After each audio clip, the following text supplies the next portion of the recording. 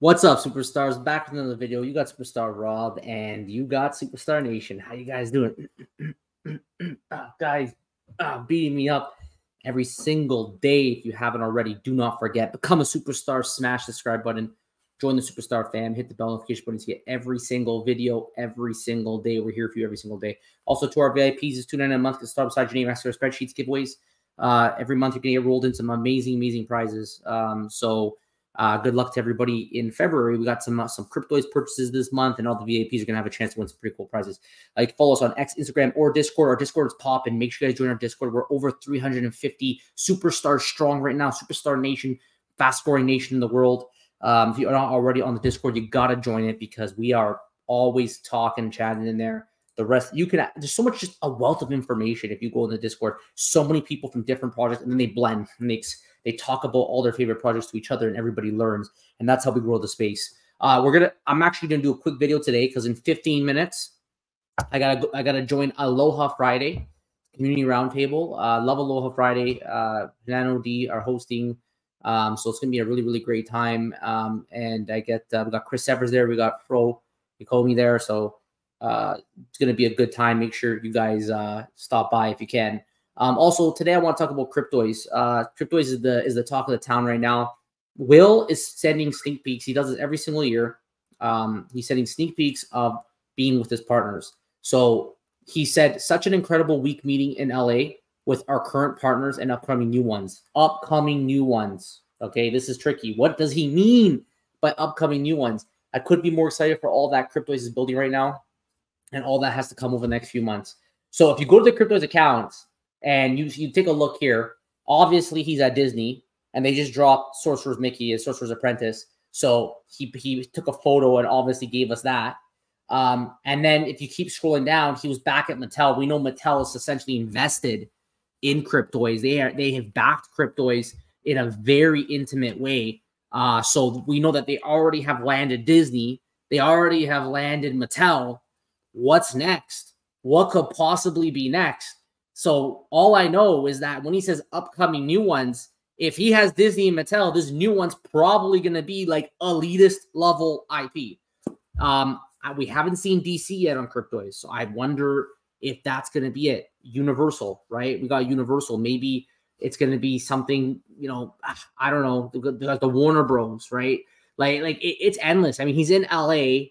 It makes you think Hollywood. So what could be next? Now, DC's been very liberal with their IP. We see it all over the DC IP. So it wouldn't surprise me if maybe Will is making a play now in the DC universe as well and get some DC characters in this, because I just don't know where they're going to stop. Like, where is the limit for Cryptoys when they've already brought on this amazing IP?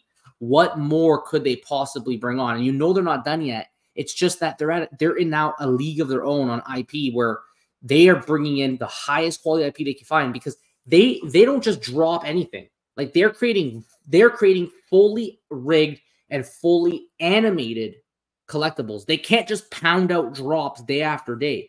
These are collectibles that are meant from day one to fit in the roadmap for gamification. So you're getting collectibles that, as of right now, are not able to access that utility, but they have been built in their coding. They have been built in to leverage utility in a future roadmap that Cryptoys is currently delivering on. So it makes sense that they're not able to just take on a million different IP like your typical NFT projects, where you could take, like, I'll say, a photo, slap it on and sell it, right? Or like a painting, just put a photo on a painting and sell it. Well, that painting doesn't do anything. It's meant to be looked at. These are characters, they move, but they don't just move. They're designed to be used in these games.